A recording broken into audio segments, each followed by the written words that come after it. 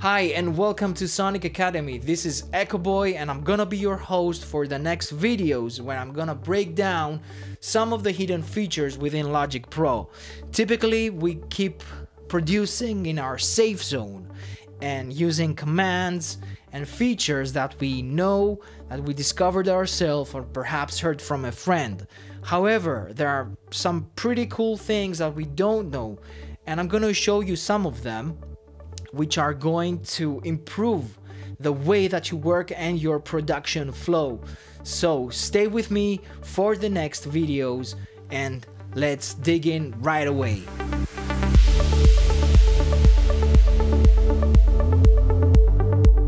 Alright, here we are and we are going to explore one of the nicest features, and I'm not sure it's that known because it has to do with the on-off switch. And the way you do it, and when I'm talking about on-off, I'm not just typically talking about, enabling the on-off switch in order to disable a track. You can have another utility for that specific application, and let me tell you what. So you go to the track header, you right click, you go to the track header components, and here you press on off. So right now it appears, and as you can see, if I click the on off switch, then everything mutes and it's not working anymore. But watch this. Suppose that you have some sort of plugins. Let's say that you had a compressor and perhaps you had an EQ and another compressor and perhaps a series of plugins. Then if you just if you press Alt and on off, boom, you see here everything disables. All the plugins are being disabled, so not only the track disables, but you also disable with one click the series of plugins that are inserted. And this is great because perhaps you have an overdub or something, perhaps you have a take that you are not that sure and you want to keep it for later, but at the same time you want to save CPU and you don't want to go clicking. Perhaps you have like 5-6 plugins, you don't want to go click one by one. So with this trick, just Alt click, you enable everything, Alt click, you disable everything. So let's talk about screen sets and how cool they are. Do you know what I mean by screen sets? Well, here on the top row you see a dot and next to it there is a number. That number correlates to your numeric pad. So if you press 1, 2, 3, 4 and it goes up until 9, you can have different screen sets. And what do I mean by that?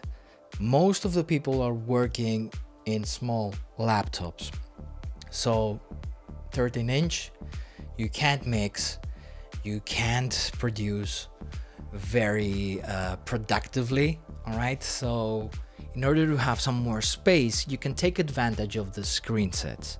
And how you do that? Let's say, for example, that in number 2 of your numeric pad, you wanted to have your mixer full size. Boom, you have it. And how do you do that?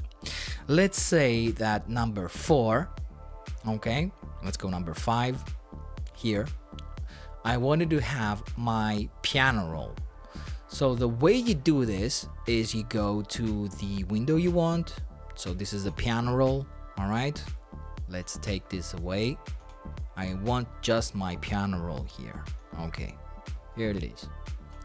So right now you see that there is no dot next to 5, which means that the screen set is unlocked. If you just press Shift L, the dot appears again, and right now each time that I'm gonna press 5, I'm gonna have a piano roll. So 1 is my arrangement, 2 a full-blown mixer, 3 yeah, okay, I have my piano roll from before, from my default. 4, I have just automation. Okay, 5, the piano roll that I just showed you, and you could do this with literally everything. And it's not just screen sets. Say that you didn't want to have here on your toolbar, you didn't want to have the learn or automation quick access or articulation. Okay, now if I press 1 again, and I don't know if you saw this, but I didn't click on 1. So I didn't unlock it. So if I press now 1, they're gonna show up again. All right. If I don't want them to be there, I have to take them out. Okay, like this, and Shift LL and lock it again. So now if I go somewhere else, back to 1, they're not there. And this is working with everything in the project, not just only commands, but everything, values. If you want to magnify channels, they're always gonna stay there. All right, so let's say that you magnified that. I'm pretty sure that it's not gonna stay. Let's see. It stayed. All right, they fixed it, because in earlier versions of Logic, it didn't stay, but they fixed it anyway. This is it. These are the screen sets. I hope you find this trick useful, and you actually apply it within your projects. Thanks everyone for watching. We really appreciate the support from you guys. If you liked this video, then smash that like button, and if you want to be notified about new content, hit the subscribe and the bell notifications. Peace!